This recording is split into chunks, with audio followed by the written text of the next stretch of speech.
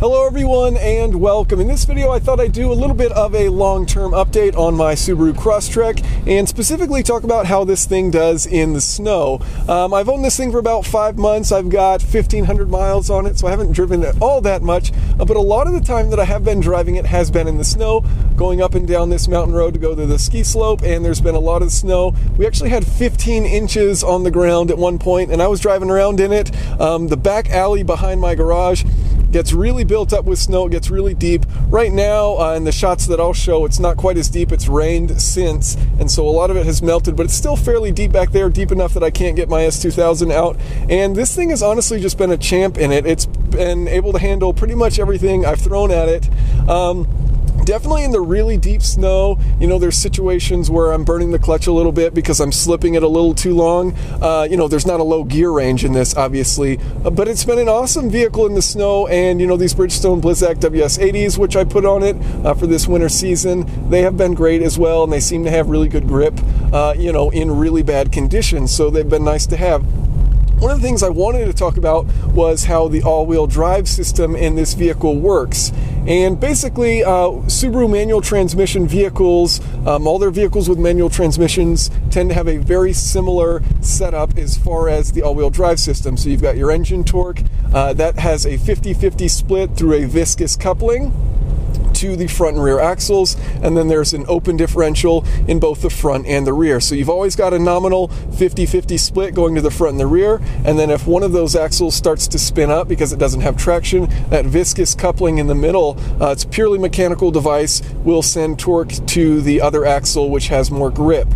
So no electronics involved with that viscous coupling, and it can differ that torque ratio, so it won't be 50-50, you know, maybe an 80-20 split or 70-30 split to the axle, which has more grip. Now, one of the interesting things that I've noticed while I've been driving it is I've heard the ABS motor kicking on while I've been driving in the snow, and that's while I've been on the throttle. And so I didn't know if Subaru actually did this or not, but you know, a problem with open differentials is if I have one of the tires in the front spinning and one of the tires in the rear spinning, that means I basically have no traction and I'm not going anywhere.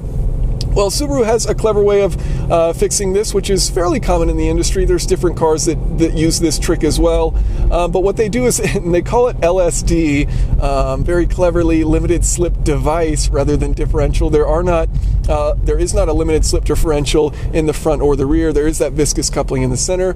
But what this limited slip device does is if one of those wheels starts to spin in either the front or the rear, you'll use your brakes to brake that, slow that wheel down, and then you're going to send more torque to the wheel that actually has traction. And so that's a good, clever solution, and it's actually been really helpful. I've heard it, you know, coming on while I've been in really deep snow, and you'll hear that ABS motor at that individual wheel that's slipping. And so you can send torque to the other side. So really there's very few scenarios because of that feature that, you know, you're going to get stuck in this vehicle. You've got plenty of ground clearance, 8.7 inches, and you get the right tires on this, and it does a really great job. So I've been really impressed with it, honestly. It's been pretty amazing. Now, is it an STI? Like, no, the STI has limited slip front and rear and a really cool center differential which can fully lock up. This can't do that, and it doesn't have those super high-end off-road features. But it has more ground clearance than the STI, and honestly, I wouldn't have been driving the snow that I was driving in this with my old STI just because it didn't have the clearance that this has. So the all-wheel drive system in this is really good. You know, it's not like it's got full lockers front and rear, so you can rock crawl, and it doesn't have a crawl ratio, so you know you're limited by your first gear's ratio, which is pretty aggressive, and you can crawl pretty slow, but even still I find myself slipping the clutch in certain situations where I'm going really slow in order to get over an obstacle smoothly. So, you know, it's not the world's greatest off-road vehicle, and that's certainly not what I'm trying to say here, but it does a really good job of handling snow and ice in situations like this, which I'm driving in. This here is very minor stuff, but I've been in some much deeper stuff in this vehicle. And as long as you keep some momentum, the all-wheel drive does a great job of sending torque to the wheels that have traction. And these tires do a great job of accelerating, braking, turning, etc. So I've been really pleased with it overall. As far as some of the other downsides of this vehicle, just kind of getting into the long-term ownership thing, I still do wish it had a coolant gauge. and it does have the rev hang, which is a little annoying. Honestly, I've gotten used to it and I don't notice it quite as much, but basically what I'm doing every time I shift gears is letting my foot completely off the gas pedal, waiting a little bit, and then it'll close the throttle, and then pressing the clutch in and shifting, and then it'll be much quicker and smoother, but there's that period of time where you're just letting your foot off and waiting for it to stop giving it throttle. So a little annoying. I've gotten over it. It's not a sports car, so I don't care. If it was sporty, I'd be a little more frustrated, like how the WRX behaves in a very similar fashion. And you know, you want to be shifting quickly in that car, versus this thing is just something to putter around in. But honestly, aside from that, it's been awesome having ground clearance. It's amazing what you can go over with just a few more inches over what, you know, most stock vehicles have. Like my STI had almost 6 inches, which is good, but then you get closer to 9 inches, and it's pretty impressive, you know, how few times you're encountering situations where it's like, no, I can't get over that. Those extra couple inches actually go a long way, especially when you have a shorter wheelbase vehicle like this Crosstrek. So I've really been enjoying it overall. Fuel economy was one thing I did want to chat about, and I can pull it up and see what it's been. I've been driving a lot of city traffic and, you know, driving in the snow a lot and driving when it's really cold in short distances. And it's been doing 23, it's saying, for this tank, which isn't that good. I believe that's actually its city rating. But I've been driving in deep snow and letting it idle and warm up and stuff like that, and doing different videos. I actually did a video with it just sitting there idling for 10 minutes.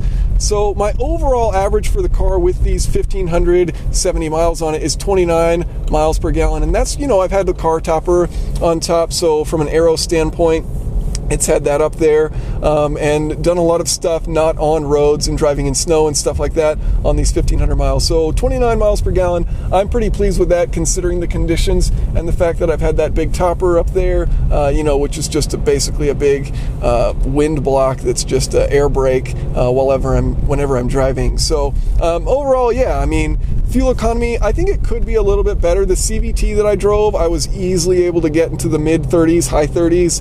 I even did some highway driving, and I managed to get 41 over like 60 miles or so in the Crosstrek CVT. So, you know, the manual transmission definitely does take away as far as fuel economy is concerned, but you get higher wheel torque and better acceleration in the manual version than the CVT. So, you know, I'm willing to trade off for that, and it's, you know, more fun to drive.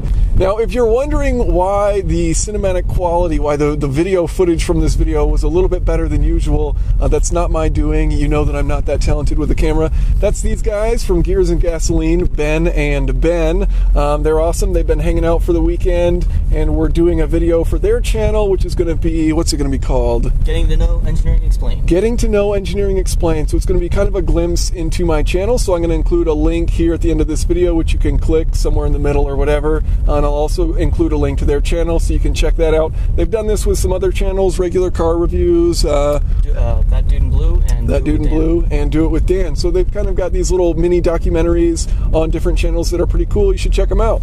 Thanks for watching.